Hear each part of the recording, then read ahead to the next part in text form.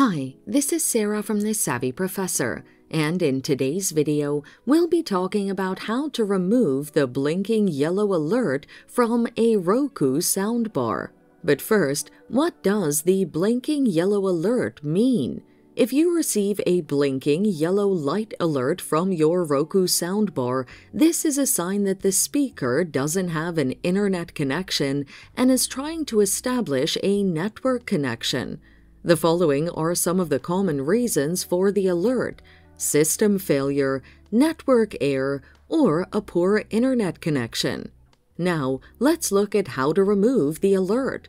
Perform a system restart. Open the Roku mobile app on your phone or tablet. From the product list, choose your Roku soundbar. Go to Settings, choose System, tap System Restart, and allow your device to reset. Do a network reset. On your device, go to the Roku mobile app.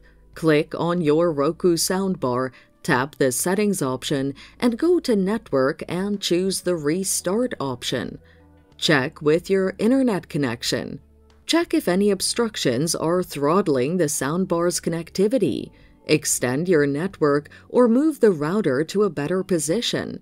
If this doesn't work, contact your internet service provider to find out if your ISP is being intentionally slowed down.